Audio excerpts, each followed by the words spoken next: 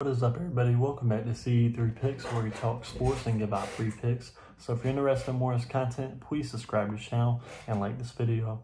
Also, if you're interested in my Instagram and my Twitter is where my VIP picks are, my personal plays that I'm taking myself each day. So if you're interested in that, just contact me and we can get you set up.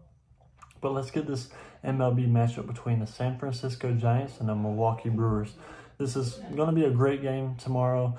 These are two of the top teams in the league right now. Both have amazing records.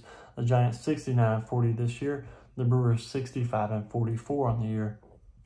The pitchers on the mound in this game, the Giants are going Logan Webb, who's been pretty good for them, but not one of their best.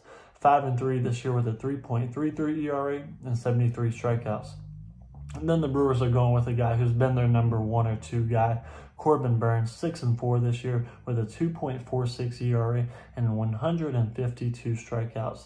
I think this is going to be a very low-scoring game, and like I said, the Brewers are the favorite in this game. About -155 is showing here, and as we know, the Giants aren't a team that's just going to lay down easy.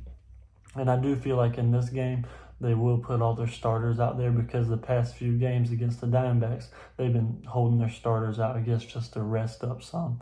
But here they are playing the Milwaukee Brewers now, so I feel like the starters will be back in this game.